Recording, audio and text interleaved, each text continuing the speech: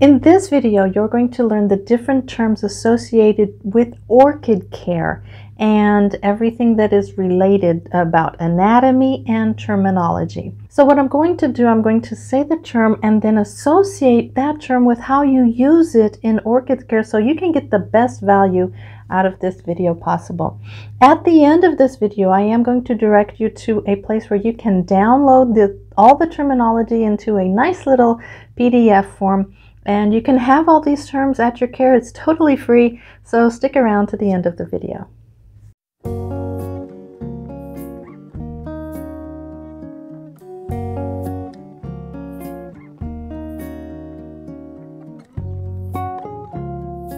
Hi, I'm Amanda Matthews, and thank you for watching this video at Orchideria. So in this video, we're going to go to the different orchid terminology and the anatomy of each part of the orchid so that you can accompany better the videos and the tutorials and the articles that come out in orchid care. So let's dive in. The first thing we need to know about orchid care is if it's a monopodial orchid or a sympodial orchid. Now, this is a monopodial orchid, a phalaenopsis orchid. A monopodial orchid means it has one mono stem. It grows out of one direction and it's vertical. So all your monopodial orchids will be a vertical stem that grows up. You know, the spike grows up, the leaves grow up. It's not an orchid that will get bushy. It's an orchid that will grow higher instead of wider. The difference between a monopodial and a sympodial, for example, a cattleya. A cattleya doesn't have only one stem. It has a rhizome, and from that rhizome it will be producing several, let me get this out. It will have several different pseudobulbs that grow up from that. As you can see, there's like little soldiers in a line that just stand, you know, one right after the other, and they grow out horizontally. So that is one of the basic differences between a monopodial and a sympodial. For monopodial orchids, you will have vandas, you will have the phalaenopsis orchids, you will have other orchids that do not have what we call a pseudobulb. Pseudobulbs come in all different shapes and sizes. Now on this one, it's a cattleya orchid, and the pseudobulb on this one is thinner, just like a dendrobium is thinner, and it stores nutrients, it stores energy for a longer drought period. And this is also a cattleya, and you can see here the pseudobulb is a little thicker than the last one. It's not as wrinkled. Pseudobulbs can come in circles, they can come in spheres, they can come in longer elongated canes, they can come in different shapes, and all that means is that they have an extra storage compartment to keep water, to keep nutrients, and usually they go through a dormancy cycle. So that's your main difference between monopodial and sympodial orchids. On your monopodial orchid, you will have one flower spike that spikes up, and from there they spike out. Now this is called a flower spike. There's nothing new to that, but it's also called a peduncle. So when you see the peduncle, it will emerge from the stem of your phalaenopsis orchid, and on it, it will have several different nodes. Nodes are just little, as you can see, I don't know if that's focusing or not, but the stem, let's turn it this way, there. So this node right here is just a place where you'll need to know when it comes to cutting your orchid. So there'll be a node closer to the stem, there'll be a node about halfway, and the internode is the space in between those nodes. Then you'll have a node higher up, and then you'll have a very last node where it stops growing. If your orchid is healthy, it has nice green plump leaves that don't bend very easily, you can force this orchid to rebloom. Not all orchids rebloom. So don't force an orchid that doesn't have a habit to rebloom. You'll just be, stressing your poor orchid.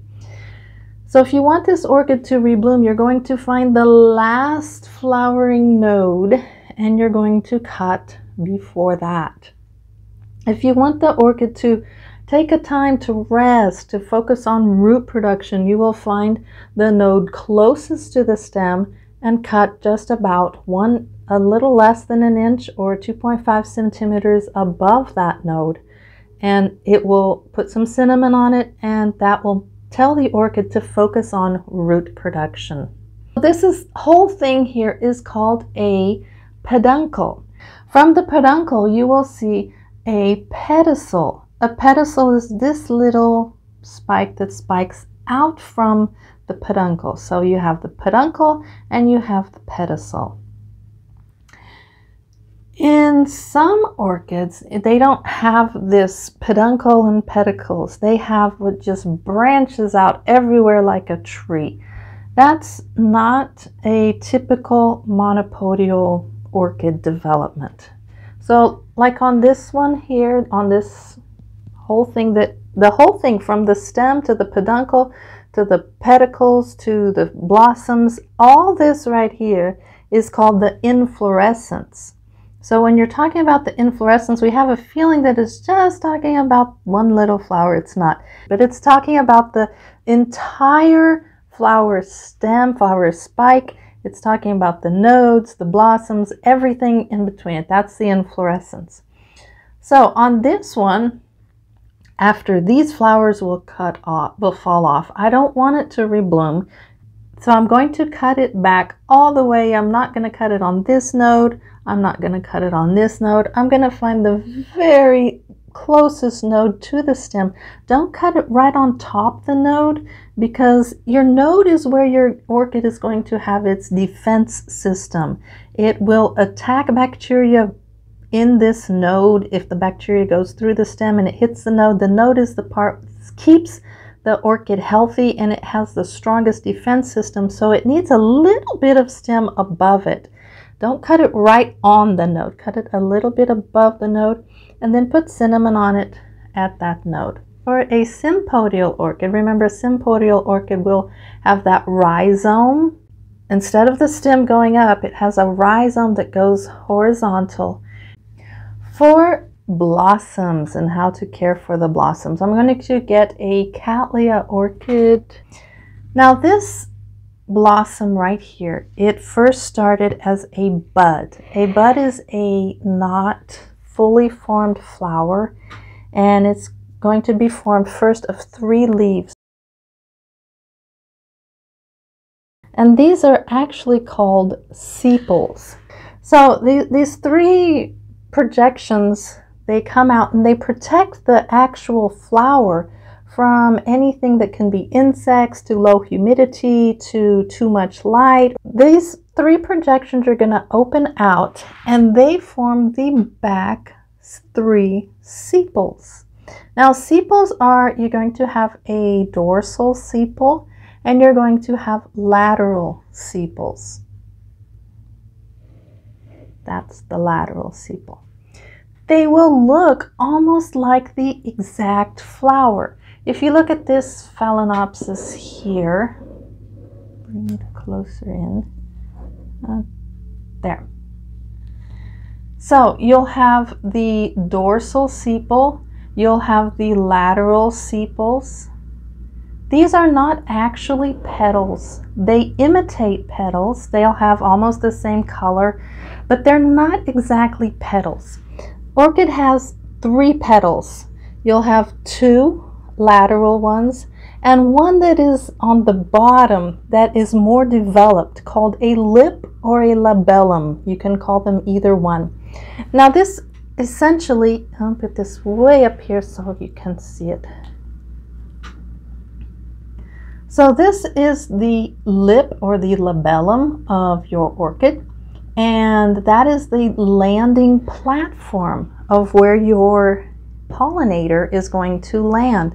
And your pollinator is going to crawl up into the center column of your orchid to be pollinated. It forms a perfect symmetry that is called bilateral symmetry. It's kind of like if you put a mirror up to your face. What's on the left side is going to be the exact same thing on the right side.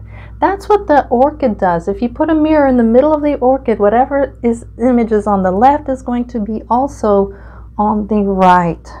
The labellum, when it is in the bud, it is one of it is on the top. And why orchids do this, I do not know. As it forms, it will turn, called a supination process. So when this turns, your labellum will be on the bottom. It will be the landing platform. Some orchids don't turn, and it's called a resupination. So that labellum is on top. Now, if you notice, the labellum is usually the largest. So in a female catasetum orchid, or catasetum orchid, the labellum is actually the largest projection of the blossom, and it will form like a hood and cover the orchid itself. It's usually green in this instance. And on the male catasetum orchid, that resupination process actually works and the labellum is on the bottom. So that's what is important about the lip or the labellum of the orchid. Inside the lip, when the pollinator walks down to the throat of the orchid, this is called the column. And an orchid has both masculine and feminine parts in the same flower. Unless you're a catasetum orchid, that's different. So the anther and the stigma are the male and the female parts of the orchid, and they are both inside the column of the orchid, or the throat of the orchid, where your pollinator is going to land, going to go inside. Now, that's not the only way that orchids produce new life, through pollination. Sometimes orchids will produce what we call keikis, or baby orchids. Keiki is a Hawaiian term for baby. Now, a keiki can produce mainly on Phalaenopsis and on Dendrobiums also. You can tell it's a new growth. No, don't. My cat. You can tell it's a new growth right there from the side that has a total different leaf pattern. It's not producing leaf from the main stem, it's producing the leaves from the side of the stem, and that is a clone of the mother plant. It's a way of producing new life that doesn't involve a different parent. It's no sets of different chromosomes. It's its exact clone of the mother. So it will have the same colors, it will have the same smell, it will have the same growth patterns. When you mix two chromosomes, or two pairs of different parent chromosomes together, then you'll have what's called a hybrid. Now, hybrids are like when you're ordering orchids online and you see a hybrid, it's actually better as a new orchid hobbyist to invest in hybrids first, because hybrids, let's say the father parent or the father plant has a more tolerant for higher temperatures, and the mother plant has a tolerance for lower temperatures. So this hybrid is going to adapt well in both situations that you grow it in. So the hybrid has more leniency to growth, and especially as a new orchid grower, if you want an orchid that is sturdy, don't get a species orchid or an orchid that has both parents the same, but get a hybrid, because they will adapt better. They will do better in your climate until you learn a little bit more about orchid care. As for the orchid leaves, there are two main kinds of leaves. One is going to be called a unifoliate, like this orchid. From every pseudobulb that you see, there is one leaf. Uni means one. And other orchids will have a bifoliate, like this one. From every pseudobulb, you see two leaves. As for orchid care, there's not really much difference in how you will care for the unifoliates and bifoliates. The one thing you need to know about the leaf, though, is that when you go to clean leaves, sometimes they will have deposits like this one does. These deposits just accumulate on top of the leaf. So when you go to clean the leaves or even clean them from dust or anything else, you need to know about the leaves, and this is both unifoliate and bifoliate. Don't ever get the back of the leaf and just wipe it down. I mean, the back of the leaf is extremely sensitive. That's where the stomata are located. Now, the stomata are the breathing mechanism of the orchid. Does the orchid have stomata on top? Yes, they do. They just don't have them in larger quantities. So actually, a Phalaenopsis orchid will have a waxy coating on the top of it where water will fall, and it's actually hydro-repellent. The water will fall on this leaf and drip down to the end of the orchid. What the orchid drinks of or absorbs the water is on the underside of the leaf. It's on the back side, and this is where the majority of the stomata are located, which in orchid care means it's more tender, which means insects and bugs and pests and every little thing that shouldn't be on this earth are right under your orchid leaf on the bottom side, because that's the juicier part of the orchid leaf. Be extra careful with the underside of the leaf. One thing also about leaves, when you have a Sympodial orchid like this Cattleya, there'll be this part which is called a sheath. This kept the flower intact before it was formed. It's not fully developed.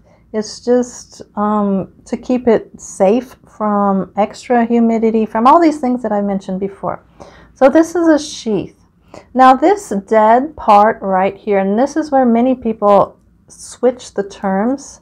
This dead stuff right here that you can just peel off, that's called a cataphyll. It never develops into a leaf. It's just a protective old tissue that's on the orchid. Now, if you keep the cataphylls on here and you water a lot, that water can get trapped inside the cataphylls, as they can the sheaths too, so be careful with that. So you'll need to be extra careful in watering with this cataphyll on your orchid. As for Sympodial orchids also, you'll have a lead bulb and you'll have a back bulb. Now, a lead bulb is one of the youngest bulbs where the new growth is occurring. And now on my lead bulb, I have actually a blossom and new roots coming out all over the place. The back bulbs are the ones that will not flower anymore. They've given everything that they've given. They don't have any more. They will store energy, so don't cut them off. Leave them on there until they're just terribly ugly and dry and useless. Then you can cut them off. But in all other instances, they do provide extra nutrients to your orchid. So as long as they're green, as long as they're healthy and plump, keep them on. The last thing I wanted to say, and this is a perfect example of what not to do. Do not pot your rhizome. Remember, this is a Sympodial orchid, so it has a rhizome. The rhizome should be on top of the potting medium. Now look at mine. I potted mine and I just got carried away and just started packing all kinds of potting medium in here. So I buried my potting medium, my rhizome. That is going to cause rot quickly. So keep your rhizome level with the potting media that you want. Here is another example of the opposite extreme. On this orchid, the rhizome is actually coming up and out of the potting media. The roots are growing down. Look at that root. Isn't that just gorgeous? I love that root. Don't cut aerial roots. So here's the rhizome. It's actually above the potting media. It's not on the potting media. To be correct, it should be laying right, directly on the potting media. This one is rising above. So next year when I repot, I'm going to take this and level it down to the exact level of the potting media. So that's the care that you need to take when you have a rhizome. Aerial roots. When you repot, don't cut them off. Don't just repot them inside the pot because they will die. Aerial roots are accustomed to be on the outside of the pot, so leave them on the outside of the pot. Now, aerial roots come in all shapes and sizes. They will want to attach themselves, but once they start growing out here, that they're just happy to get that extra water droplets that are on the air currents or from your humidifier. They're happy to get that extra fertilizer if you missed. They're happy to just do whatever they want. And you can tell, like, this root is starting to poke out, this one too, from the pot. They also, when you repot them and you put them on the inside of the pot, they're going to have a hard time to adjust because they're adjusted to have that air on the very tip of their root. So just, for aerial root care, don't ever cut them. Don't ever try to force them back into the pot unless they're very new. If they're new and they haven't reached the potting media yet, you can train them to grow back inside the pot. It's not the best. Aerial roots like to be in air. When you have a bud like this, let's say it is growing great, you're counting the days, it's just about to bloom and burst into this beautiful flower, and then all of a sudden it just shrivels up and drops. That's called bud blast. Bud blast can happen because of several different reasons, and the main reason is temperature. Either your orchid had a cold draft and it was too cold for it, or you placed it by a hot air vent and all that hot, dry air just cooked it, or your orchid was in transport. So that's why it's really tricky to buy orchids that are in bud when you buy them and they ship for about a week. It's really tricky because they go through all these adverse conditions that they're not used to, that they were growing fine, but then something drastic changed. And it could be also too much fertilizer. Your bud was growing fine, you're just wanting it to blossom out, and you use too much fertilizer and it falls. So bud blast is when it just, something happened that was drastic that caused your orchid to drop. Some orchids don't have pseudobulbs like we know them. They have canes. Now this is a dendrobium orchid, and instead of a pseudobulb, it has what we call a cane because it's hard to tell the difference between the cane and the stem. They're not that much thicker. They look exactly like the stem. So are they pseudobulbs? Yes, they are, but for some reason, we just call them canes. The care for these is just to be careful when you're watering, to not let water get in between these dead caterpillars, okay? Don't let water accumulate in those. That is going to cause rot. It's going to cause a proliferation of bacteria. Just keep the water on the media and you'll do absolutely fine with these canes. Orchid seeds have to be extremely light to travel on a wind current and land in the nooks and the crannies of the trees, about 1/3 of the height on the top of the tree. So they can't carry extra baggage. So what they get rid of is the nutrient part of the seed. Now the nutrient part of the seed is called an endosperm. And if you cut a bean in half and all that extra part around the bean, that's called the endosperm. The actual seed is extremely tiny. That's why orchid seeds are extremely tiny. Fan. What is a fan in orchid care? It's two things. First, it's the fan. You should keep that fan on day and night. The other is this. Look how this catasetum orchid will fan out. It has one pseudobulb, and from there the leaves just fan out into the different sides.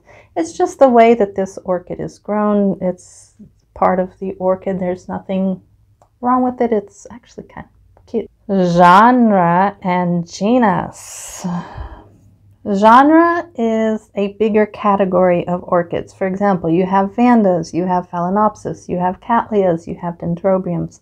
All of these, you have Brassivolas, which is this one right here. You have all kinds of genre of orchids. Now, genus is just the singular term for genre. So there are several genera, and there is one genus. Kokedama. Oh, I wish I had my kokedama here. Kokedama is just a way of potting your orchid without a pot. It's a Japanese technique where you're going to get the roots of an orchid and you're going to spread them over charcoal or over some kind of inorganic material, and then you're going to put moss on the outside of that and wrap it with a transparent line. That forms a cute little ball, and it's so adorable because it replaces the pot, and it can sit alone on a tray because it has the moss on the outside and the charcoal on the inside, which will not let the roots rot, and it just makes a cute little design. There is a tutorial on here about kokedamas. Lipothitic. Lipothitic just means an orchid that grows on rocks and cliffs, and because we have an epiphyte which will grow on trees. It likes bark, the roots attached to the bark. Are they much different? A little bit. Sometimes lipothitic orchids will, and this is a big generalization here.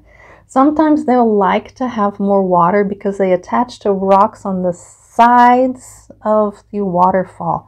So it's not on the waterfall, it's to the side where there's tremendous amounts of humidity, there's tremendous amounts of water supply. So these orchid roots are going to dangle down through the layer of leaf litter to get to this more humid layer of a riverbed stream type thing. So they are a little bit different, but this again, you're going to have to research your specific genre of orchid and your specific species of orchids, because not all species are the same inside the genre. So don't just think, oh, my orchid's lipothitic, I'm going to drench it in water. Please don't. Like a Pathiopedilum or a Phragmipedium orchid, they are terrestrial orchids. So, you know, we think, oh, terrestrial, I can pot them with the potting mix I use at home. No, you can't. The terrestrial orchids, yes, they grow, you know, in the ground, but they're growing on top a layer of moss. They're growing on top a layer of dead leaf litter. They're growing on top this layer that's very airy, that's very rich with decomposed material. So it has a very different system of potting. It's not the same as terrestrial plants. So don't use your potting medium ever on a terrestrial orchid. Mycorrhiza. Mycorrhiza is the name of a fungus. Not all fungus are bad. Yay! So don't go out there trying to kill all the bacteria you see with hydrogen peroxide, because not all fungus and not all bacteria are bad. Remember when I said that the endosperm on the seed of the orchid, well, it doesn't have it. It just has that little bitty, tiny seed that floats on the air current and lands in the trees, in the voids of the tree bark. Well, there it's going to encounter a wonderful, nice neighbor called mycorrhiza. And mycorrhiza is a fungus that is going to provide it nutrients for the first years of its life. So it's not a symbiotic relationship in the sense that the orchid seed actually doesn't give much back. It's more like it's like a loving grandmother who wants to, you know, just fill her grandkids with cookies.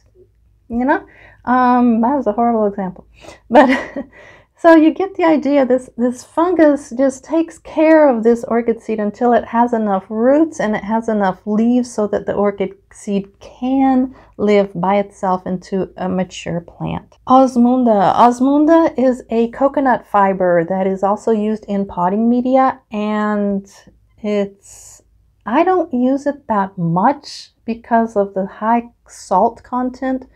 I've never actually found much use for coconut fiber except for in the background of a terrarium. But Osmunda fiber, you can buy it. You can use it as a potting media. If there's nothing else, try it. Peat moss is another one that I do not recommend, because peat moss is not the same as sphagnum moss. It's just not. Peat moss is a whole layer of sphagnum moss, but also the twigs that fall on there, the leaves that fall on there, the dead bugs. If you chew gum and spit it out on top of the moss, that's going to go in there too. So all this layers of unidentified junk is ground up together into a very fine powder, and it just clumps together, and it doesn't provide airflow, it doesn't provide absorption of water, it doesn't provide anything that your orchid roots need, but it's cheap. That's why most people go for it. And on the bag, I think this is totally wrong. On the bag, they have sphagnum moss written really big, because peat moss is sphagnum moss, but it's a lot of other stuff too. So they put really big sphagnum moss, and underneath they put peat moss. Don't go for it. Go for the pure sphagnum moss that is a grade AAA or 5 stars, or if it's from the country New Zealand or anything like that, that is proven in orchid care. Pyloric orchids. Pyloric orchids, I do have one. It's not in bloom right now. It's but what happens? Come back here, because right now you are the biggest blossom I have, so I have to use you. Remember when I said you had 3 sepals and 2 petals and a labellum? Well, that is not going to change in a pyloric orchid. What's going to change is the sepal is going to think, hey, I want to be a labellum, so it goes to there. Or this dorsal petal will think, I want to be a labellum too. Or this labellum is going to think, hey, I like to be a lateral petal. And so when the orchid is in formation, this information kind of gets mixed up of what I am, what my identity is, what I'm here for. Some of them are beautiful because they can form like 3 distinct labellums, and it has all kinds, because the labellum is usually the more colorful of the blossom, or it can form, 3 petals and be kind of flat and bland. So pyloric orchids, they're not going to die on you. They're not weaker than the rest of the orchids. They had some kind of different configuration when they were forming. Some orchids have developed a pyloric blossoming into their cycle already, so every flower they will give will be pyloric. Other orchids will have an abnormal pyloric growth on them. That's perfectly fine. Celebrate the difference, because you have a beautiful blossom. It just got kind of confused on there what was supposed to be its identity, and so it formed a labellum, and a labellum, or a petal, and so that's all it is to pyloric orchids. They're not any different. They're not weaker. They're not more susceptible to infection or bacteria. They're perfectly healthy. Spanish moss, the next term. Spanish moss is not sphagnum moss, and sphagnum moss is not Spanish moss. I have Spanish moss. This horrible, ugly, dry, repulsive type of moss is only good for floral design, and I love it for floral design. As you can see, it is dry as everything. It does not hold water. It will kill your orchids. So only use this as a top layer if you missed a lot, or if you have a hanging basket and you want to mist, but still I'd go with sphagnum moss. It's very different from Spanish moss. Spanish moss is, I mean, look at that. It's just, I mean, this is beyond dead. This is like several layers beyond dead in my book. So, and that's, you know, healthy Spanish moss. I don't know, it's don't use it, stay away from it. It's like peat moss. And the last term in our orchid care, velamen. I need a aerial root here. Here you go. So in this orchid, you have a root, and here she is. This coating on top of the root is not the actual root. It's called a velamen. The velamen protects the root from all kinds of harm, and it also expands the surface area of the root. So the velamen inside, the root is actually a thin wire inside. It's a very thin line, and the velamen covers that. So that is what a velamen is. Velamen actually has chlorophyll in it, so when you spray it with water, that's why it turns green. It will photosynthesize, and actually it is a tiny, tiny cell layer that just protects the root itself. Sometimes when you have brown mushy roots, instead of cutting the root, you can just pull off the dead velamen and keep the root there. I mean, it might help, it might be gone too, but that's what turns brown and mushy, the velamen on top. The velamen does have little bitty hairs on it that attach and make the attachment really stronger. That is everything you need to know about velamen. Don't cut them. Don't cut aerial roots ever. If you want all this information in a cute little printable download, go to the site Orchideria. It's Orchid and E-R-I-A, which is got terrarium and orchid, and I put them together to make Orchideria. Type in Orchideria, orchid anatomy, and you'll see my page. On the bottom of the page, there is a printable PDF which you can download for free. I will actually show you the page here. Scroll up to the top so you know what I'm doing here. So this is Orchideria, and if you go to Orchid Anatomy, and it will be here, and it has everything I talked about today with some examples.